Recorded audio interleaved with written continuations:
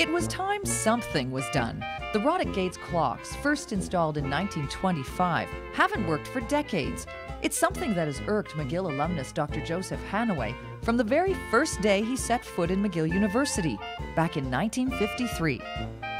So I walked through the gates and I looked up at the tower, and I was there about 8:30, and one clock said 11, and another one said 12, and another one said 1. You know, they were all telling different. I walked around the tower, actually, looking at the clocks, and I just put that in the back of my mind that someday I'll look into that, you know. 53 years later, I did. Hanaway is a retired neurologist from Missouri, a grateful graduate of McGill's medical school. I think that McGill matured me a lot, and I've always felt that I need to give something back to McGill. And here was a chance to do it. When Dr. Hanaway got this thing going with refurbishing and renovating the entire thing, he found in the McGill archives the correspondence between Brooks and McGill, and came to Brooks, and we met and did a lot of fun work together. Went to Ottawa to look at the Brooks archives if we could find something. Brooks recommended a clockmaker in Boston, one of a rare few with the expertise to restore an antiquated clock tower. It had been sort of mangled like most buildings over the years. Over the past 60 or 80 years, people had put things in that didn't belong there. There was old equipment in there. Inside the tower was sort of dirty and rotting away. A typical mechanical tower clock that does a Westminster chime is a fairly complicated big thing. And the room up there is very, very small. And we just have no idea how it fit in there, but we know something was in there.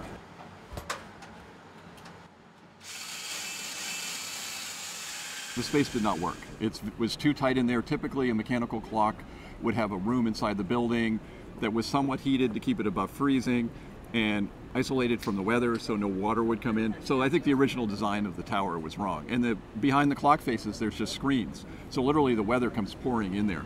And I think that's what happened in the clock. It probably literally rain was pouring on top of all the gears in there, and it just stopped.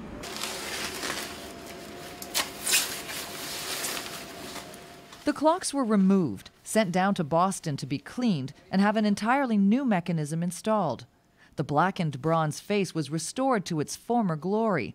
Now all 4 clocks will run in sync. They will definitely run like clockwork. It has modern electronics in it. The movements are all synchronized from face to face to face. There's an electronic control that handles the Westminster chime and the hour strike. And there's also a GPS receiver, which you can sort of see on the outside. It's like a little dish that keeps absolutely perfect time. So the clock will always have absolutely perfect time. Inside the tower, the original bronze bells have been preserved. And to finish the restoration project, a new copper door.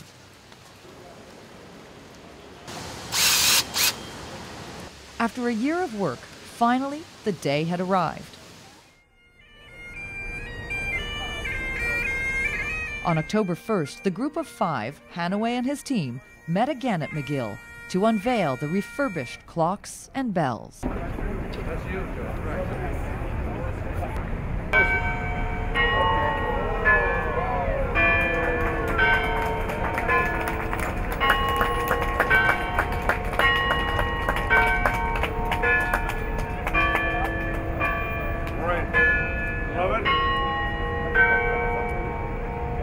Congratulations on all your hard work, It was a moment Gilles McSween, facilities supervisor at McGill, had eagerly anticipated. I think that everybody is pleased. Everybody that worked on it are happy with the result. And it's not only our project, but it's going to be also the landmark of McGill and everybody to enjoy. I hope that when these bells ring, someone will pause for just a minute and listen and think about something else besides where they're going or where they're coming from. And I think that would be, if that happened, that would be the best legacy I could ask for.